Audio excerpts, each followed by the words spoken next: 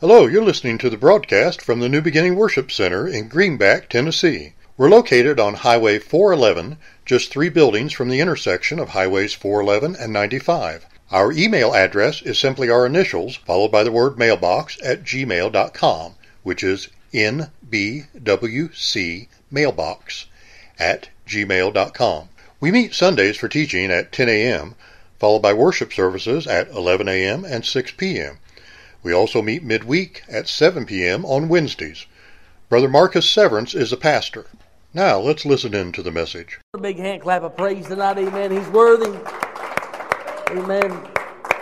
Amen. Praise the Lord. It's good to be in the house of the Lord tonight, amen. I've been excited all week about coming and sharing this word with you. I can tell you that God, He speaks sometimes, and man, if you'll just listen, to the voice of God, man, it will just encourage you and just help you out and just help you to get through whatever you may be going through. If I could do anything, is just, if you would just stop for a minute and just listen to the voice of God. Just listen and let Him speak to you, Bill. Here, I'm talking about one word that He spoke to me, maybe 2 words that He spoke to me that, man, have just really done something on the inside of me that's really changed a lot of things in my life, the way I look at things, because man, it's just so encouraging. Let's go to the Lord in prayer and we'll get into the Word. Amen. Heavenly Father, we want to thank You, God, for this day, Lord. Thank You for this time You've given us to come and fellowship in Your house today, God. And we just thank You, Lord, for what You're doing in our little church, God, in our midst, God, this body of believers, God, this people.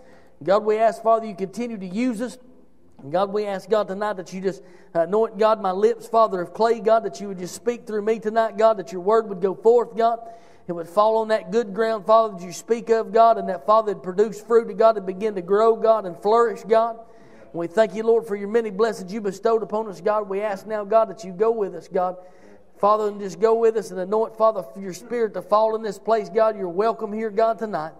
We give You the praise and the glory for it all. And the people of God said, Amen. I take my scripture tonight out of the book of John, chapter 12. You can turn there if you want. I'm going to read just a little section of scripture that God had given to me, and then I'll do a little background. In John chapter 12 and verse 23 is where I'll start. And Jesus is speaking here of the forecoming of what is to happen to Him. And Jesus answered in the 23rd verse of the 12th chapter of John, He said, "And Jesus answered them, saying," the red letters of Jesus, "The hour is come that the Son of Man should be glorified." Amen. If there's ever been a time that's come that the Son of Man should be glorified, it's the time in which we live. Amen. He said in 24, "Verily, verily, I say unto you, except a corn of wheat fall into the ground and die, it abideth alone. But if it die, it bringeth forth much fruit. He that loveth his life shall lose, and he that hateth his life in this world shall keep it unto life eternal. If any man serve me, let him follow me. And where I am, there shall also my servant be. If any man serve me, him will my Father honor." I go back and take my text tonight from the 24th verse right there. He said, "Verily, verily, I say unto you, except a corn of wheat fall into the ground," and I stop. This message derives from, I was standing in here Sunday morning. I'd been listening to God, and God had been speaking to me, but I was sitting in here Sunday morning, and there was a napkin, and then the paper and the tissues were sitting up here on the top. If you were here for Sunday school, they were sitting right here like that. Gillis walked around, and he picked one up, and when he picked one up, one fell. And he spoke that scripture into my heart. He said, "If a corn of wheat fall into the ground and die." We've been talking about being witnesses for Christ, and we've been talking about teaching people about Jesus and trying to lead people to Christ, inviting them to church. But unless we become as that grain of wheat and we fall to the ground and die, Jesus was our example. Jesus was our example, Bill. He was that corn of wheat that went upon the cross. He had the Word. He flourished. He grew. When He died, resurrected, amen, when He began to grow, we are the fruit, amen, of His labor.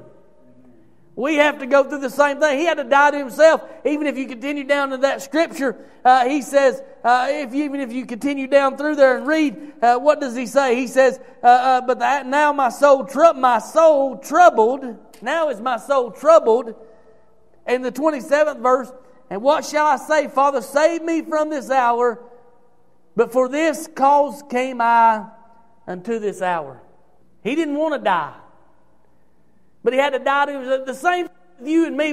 It's hard to die to this flesh. It's hard to die to myself. It's hard, Brother Harold. It's hard for me to lay things down. It's hard because I want to do it. Because that's what I want. When we really don't ever take into consideration, well, is really that what God wants in our life? But unless we be as that grain or that corn of wheat and we fall to the ground and we die to ourselves, he said that corn of wheat, he said unless it falls into the ground. Jesus had to be buried. Our life has to be buried. We have to be buried. It has to fall into the ground, because if it doesn't, he said it'll be by itself and it'll be alone. You'll be without hope. You'll be without peace. You'll be without joy. You'll be without all those things. Why? Because there is no life in Christ outside of the vine. Amen?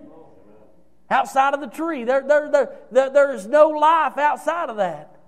And so therefore, if we don't fall to the ground, into the ground, and die, we even got to be buried. We got to be graveyard dead. I'm talking about buried 6 feet. I mean in the ground. Our lives. Ourselves. We want to win people to Christ. We must die to ourselves. We want to be an example to people of Jesus. We have to die to ourselves, because that's exactly what Jesus did. That was He was the example that our flesh is tired. We was coming down the road. Micah said, is anybody else tired? And I'm like, you're 12. I'm 40. Yes, I'm tired. I didn't say that, but that's what I thought. And that's what Tim would say. You're 12. I'm 63. Fixing to be 64. Yes, I'm tired. Yes. But we have to die to ourselves. What am I going to get out of if I'd have stayed at home tonight? What am I going to get if I would have just chose to do something else? What's that? Am I truly being true to God and wanting what He wants for my life, or am I doing what I want to do? I like it, so I'm going to do it. God says you can't do that. Well, I like it though. I want to do it. No, God said you can't do it.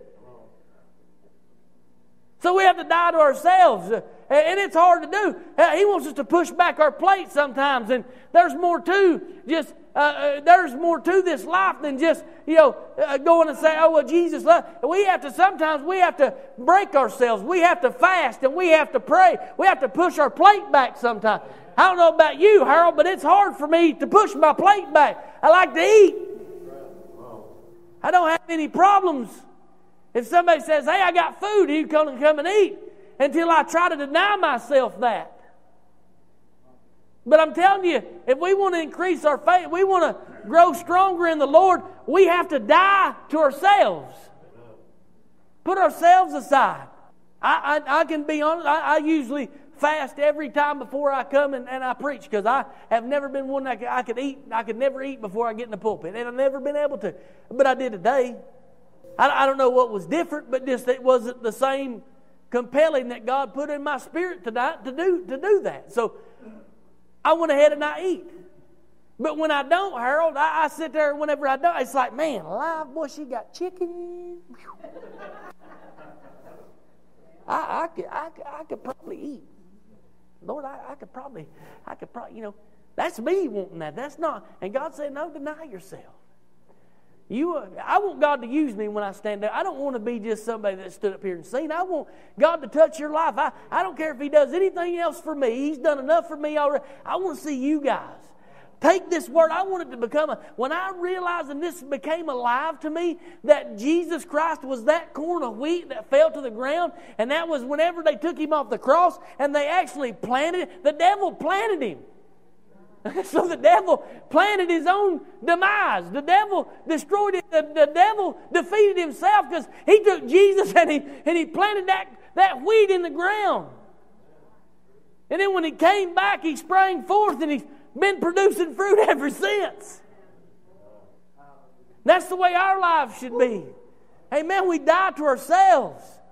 When that became alive to me, and I seen that, I thought, God, I am the fruit of the cross. I am the fruit of Calvary. I am the fruit of the blood of Jesus Christ. I'm the fruit of what He done on the cross for me. I'm the fruit. Well, the thing about it is what happens to fruit when it gets ripe, Bill? You know a lot about garden. What happens? It falls to the ground. If you don't pick it, it falls to the ground. And it dies. And the next thing you know, what? There's another what? There's another fruit tree. And unless we have fallen to the ground, amen, just like that corn of wheat, when it comes up, they're all in there together. There's like a pod of seeds.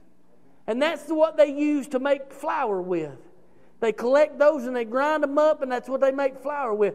I can't forget, somebody referred to that back in biblical times as the stalk of, I don't know. Anyway, I'll think about it. But they call it. But wheat was everything. It was a huge deal to these people. That's why God references this in a big deal, because He could speak to them about this plant. Because see, whenever that thing comes up, they pod together. Then whenever it begins whenever it gets ripe, then it falls off to the ground, and all them seeds separate. And that's the same thing that we've done. We are the fruit of the cross. Okay, well, we've ripened when we accept Christ in our life, so we fell to the ground. Now we have become a tree. Now we have become a tree.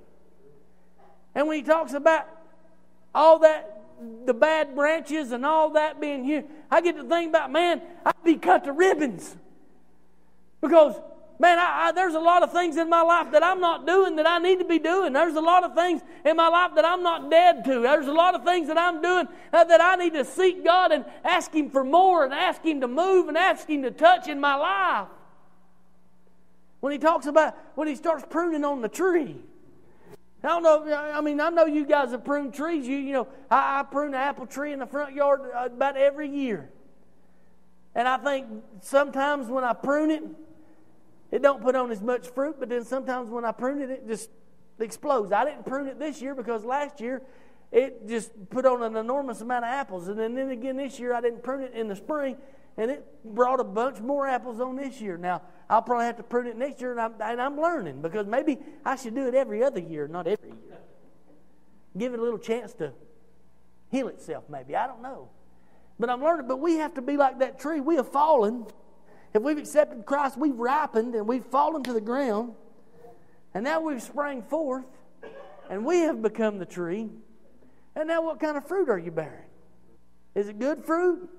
Some of us are bearing fruit that are good, but there's maybe a bad spot on us or two. Some of us, unfortunately, maybe there's got a worm or something in our fruit from time to time. But there's a way to fix all that. We just have to continually, you have to tend to those fruit trees just like they have stuff that gets rid of bugs, and you have to make sure that the bug bites and stuff, you don't get all that stuff. That's what the Word does for us. It helps us to repel the worms in our life and repel those bad places in our life that where our fruit is coming forth, and maybe there's some bad spots in it. But God's there to help us, and He said that we have become the tree. We're the fruit of His labor. And so now, our fruit, what are we doing? Unless we die to ourselves and fall to the ground and fall into. Don't forget, that's very, very important.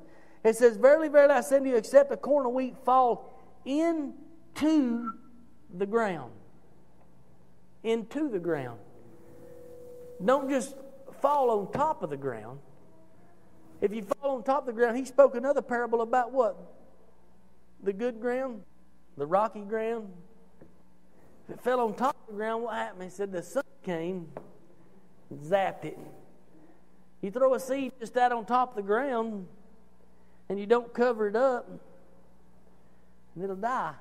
It'll never become anything. It'll lay there and never be nothing. Be by itself.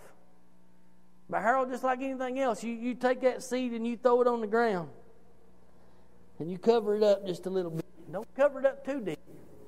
It'll still come up. It just may take a while. It falls in the ground. Well, we become that tree. and we begin to bear fruit in our life. We have to die to ourselves. That's the biggest thing that God, when He spoke that word to me,